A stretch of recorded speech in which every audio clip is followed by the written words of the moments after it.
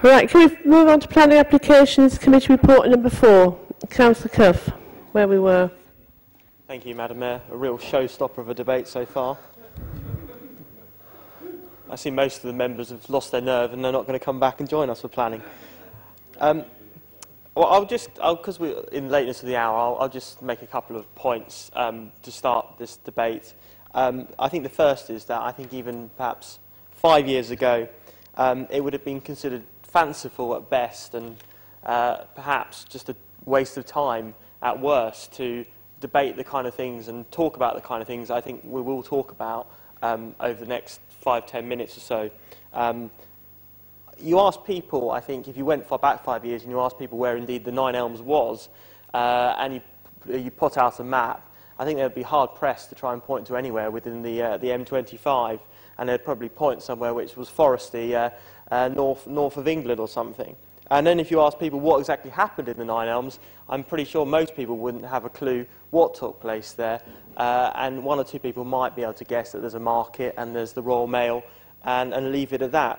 And so then if you said to them, well, what might you think would happen to the place in 5-10 years' time, and talked about some of the transformational events which are going on in this part of London, I think they'd simply laugh in your face. A lot can change in 5 years, and I'm reminded of a famous architect by the name of Richard Rogers, who said that to change an area, you need really 3 base ingredients.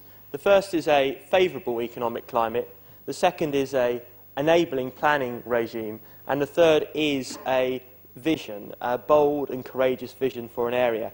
And I think 5 years ago, Wandsworth and others started out with that vision, and that vision was to create a new urban quarter for new homes, for new jobs, and with a Northern Line extension.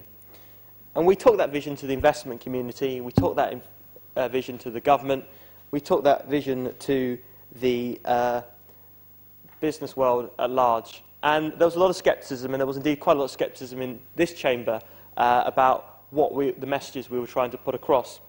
But 5 years is a long time, and slowly but surely those plans have gained momentum, and now we're witnessing a quite fantastic amount of change which will take place over the next few years in the Nine Elms.